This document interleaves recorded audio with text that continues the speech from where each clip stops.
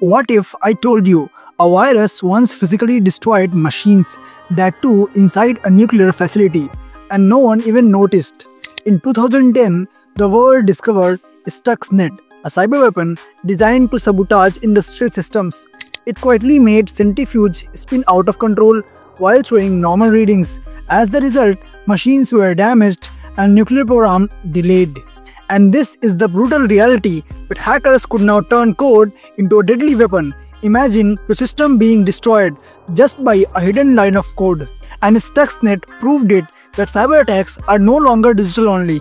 They can break infrastructures, harm industries, and even threaten nations. So you have to keep in mind that defense is the key. What you can do is isolate critical networks, enforce strict access control, monitor anomalies, and have an incident response plan ready. Because cybersecurity is life or destruction. Remember, in the world of hacking, reality can be far more horrifying than fiction. Stay aware, stay safe, and follow me if you want to learn cybersecurity for free.